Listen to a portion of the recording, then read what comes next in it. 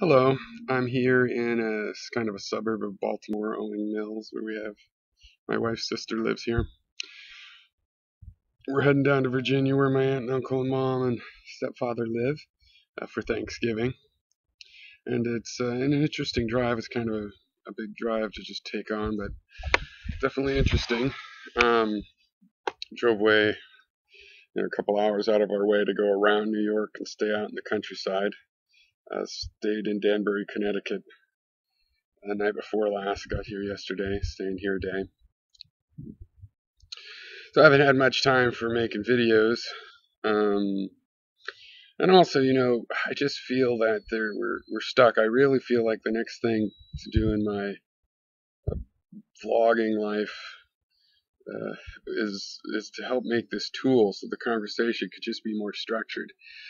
And I put a couple months of work into that since I've been in Maine, but I think for it to really work, it has to be some sort of a crowdfunding thing where we could, justify working myself for someone else. Um, when you have to make a living, you have to eat, and I could take a lot less than my going rate to do it, but I can't just ignore my need to pay rent and buy food and stuff. Um, so what I've been doing in that regard might be of interest. It's interesting to me. Um, I'm a full stack developer going back to how long I programmed computers just of necessity. I have experience and been a lead programmer for client software and server software and development kits and all kinds of things, all over the stack. But then the last 12 years, I was working for an astronomy institution, an observatory, and we built from scratch, basically. Well, using open source software as a starting point, um, uh, a new system to change how we were doing our data processing software and have a better automated system. We have a system called the recipe system that accomplishes that. And I'm really finding that this is a kind of it's a cachet, it's a niche in the a niche in the software industry I find very interesting, which is uh, kind of come to the attention of a great many people. We've been solving, so-called big data problems at the edge of our capabilities for decades now, but only really big companies that could afford the labor costs and material costs and the risk of software engineering have gotten into it. But right now, every shop owner is generating so much data from their cash register and on, that they really have the kind of data that only a really giant company would have 20 years ago. So the system that I made at this observatory was open source, so I've been generalizing that, and right now I'm working on using it for a totally different scientific purpose. I'm working in calling precision agriculture. I have a contract till February, um, and likelihood of working there after that possibly. There's also I'm talking to people that are doing number crunching the financial area. I found one company that is contracting in this general area, and they said they were very interested, but I'd have to be willing to move to Boston, and then I'd have to travel half time. Why have to move to where the company is if you're going to be a job that's mostly traveling to clients? It doesn't really make sense. But I'd be willing to do it if I have to. But so far so good. I'm working from my loft there in Maine. So what I'd like to do actually back on this response DB thing, or back atcha, or whatever they call the tool, but this structured conversation, dream of making a structured conversation tool that I've had for 30 years since I started programming. Um, I think I know what I'm going to do next as I have time. I've worked a little bit on this, but make the responder tool. It still will have the video responses, but I'm going to add a little live response thing so that you can kind of click a button, smart or stupid, funny or unfunny, or kind of thumbs up and thumbs down, but in a particular category. It's like applying a tag, yes or no. and have a button, and it'll keep, when you press it, it knows what time code you pressed it at, so we could get like instant response graphs to videos. And this is in a category of things where it's like, well, it doesn't need tons of people to use it for it to be interesting to me. I mean, I'm interested even to go back and see, how I marked a video, or to use it on my own videos, and have it as a way that to grab highlights out of the video. If 10 people instant react to a video, where they all are reacting all positively or negatively at the same time, or just reacting at all, I can automatically, I already have the software to cut those clips out of the video, and make a compilation video and things like that.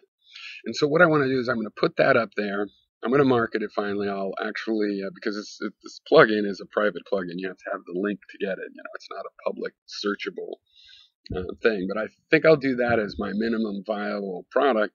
And then what I want to do is go to some crowdfunding source, or if I have to, make my own system where people can bid on features they'd want. And some features like supporting some, small community feature on top of what's already in there, might be really reasonable. One person might be able to afford it. Other things might be like, well, we wanted to support this kind of video storage server.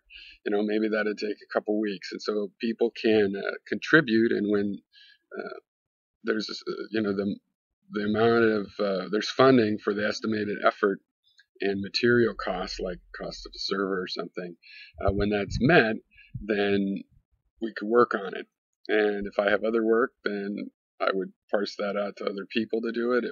If I can work on it, or if I have to, if it has to be me for some reason, say in some part of the system that it'd be harder for someone else to learn how it works, then then I'd work on it, or we'd wait until I had a window in my other work to work on it. And this is sort of something I just want to do because I think it will increase our ability to have good conversations. I don't see it as a long-term way for anybody to make a living, because I think we would have the tools after, I don't know, the most one, what they call FTE year, full-time employee amount of labor, used to call a man year, say, which could be 2 people working 6 months, or it could be broken down in various ways. I think after about a year of labor on it, we would have something that's, God, 70-80% of what people want, and anybody should be able to run that software. Anybody should be able to change the client, and so I think it's just something that I would like to design for it to be self-sustaining. I'd like other programmers working on it. I'd like a wide variety of applications found. I think there's a lot of practical things. If you had a structured conversation tool, it'd be a great tool for local candidates to do online debates. Often you'll see little smaller races, like for county council and stuff. People will do online interviews and do debates that way. I think you could do better than that if you had a vlog, a video-based response and rebuttal kind of system where you could describe the rules, so you could have all kinds of different debate rules in particular, because the structured conversation system, has a language for describing those rules. So you have a lot of flexibility, because I believe different conversations require different kinds of structure, and it's really widely varied. And I really see this as the next step for me in terms of political activism, because in terms of other sorts of political activism, there's things that are important to me I still spend time on, but to a large degree there's just it's just the problems that we face. I don't think they're not rocket science. It's not the hardest thing in the world. Basically, you have to build infrastructure, and certain kinds of infrastructure help people create businesses, certain kinds make people live longer, certain kinds just create general health and welfare responses.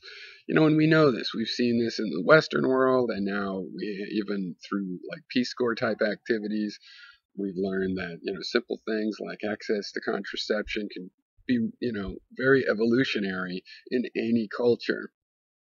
And and I want to get out ahead of some of the things that actually are inevitable, such as, the death of theism as anything more than mythology. I think it's pretty much in the cards that 500 years from now, Christianity will be around the same way the Greek stories are. You can make a movie off of some of the stories, and there's it's like the plays of Shakespeare. There's certain themes and lessons that sort of uh, repeat themselves in cultural history and various parts of cultures and subculture, and you'll see it live on in that way.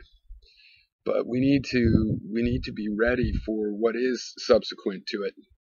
And I think in terms of politics, it's like there's no doing anything until we solve this problem we have with the bankers and the banking system and the monetary system itself. There's really no way to properly repair our system without changing that, except for things that might help us get to the point where we can change that system, which brings back to the structured conversation. I think people don't really know what they believe as much as they think they do. You argue with people. I argue with people. I'm arguing with this guy right now as a perfect example about essence, whether a thing really has an essence inside it or whether it's just a category that we put something in. And it's like, what's the material difference if it's one way or the other? I mean, you argue with people that are just so sure. This guy's arguing, and fine, it's his opinion, but I mean, not to pick on him or anything, but he's arguing in favor of essences, and it's like, well, what's the ramification of it, whether it's an essence or just a category, whether you're a nominalist or idealist? What is the actual impact on how you reason, what you're going to decide, what actions you want to take? And I think people don't really know exactly what they believe. And when they learn categories, they have too much faith in the reality, the essential reality of the categories, to really use the categories as they're meant to be used, which is comparing with other categories. You should categorize a bunch of objects, as many different ways as you think, and then compare each categorization, and then decide in a particular situation which categories you want to apply. Say, if you're writing a program or creating a governmental policy, how will you actually when what abstractions are you going to use to guide your behavior? And I think to get better at that, people need to know their position and other people's positions better, and really, in a way, I think the emotional satisfaction of the structured tool is if you get into a structured conversation, there'll be some rules in the road which you can use to call your opponent to account. The real value is really to the opponent, because this is a way for people to learn what they're really saying, what they really believe, and the actual flexibility that they have in the real world to take one intellectual path versus another. So I also think that working in this big data kind of area, and data science as they're calling it now, is something of potential benefit on the path of the robotization of menial labor. I think we are going to a place where we're all going to have to figure out how can we live when the robots do everything for us. How are the people that are already going to have money figure out a way to share money with the people that don't when the robots are doing all the work? The people don't need a job, the robots are doing the work. How would someone actually go down and get food? It changes. This is another reason that the monetary system, besides the corruption of the banking system, this is another reason the monetary system really needs to be rethought. Thankfully, it is being rethought, and I think the best thing I could do in terms of political activism at the moment is to provide a tool where we can actually keep track of what we have said, what we think at a given moment, and see later the comparison between what we had thought, what we've forgotten that we thought, and what we think now, and so on. So, yeah, and politically it's hard to get excited unless somebody wants to do something about the banking system, which is why I'm all about Elizabeth Warren 2016. That's right. She can have Bernie Sanders as a vice president. You never know.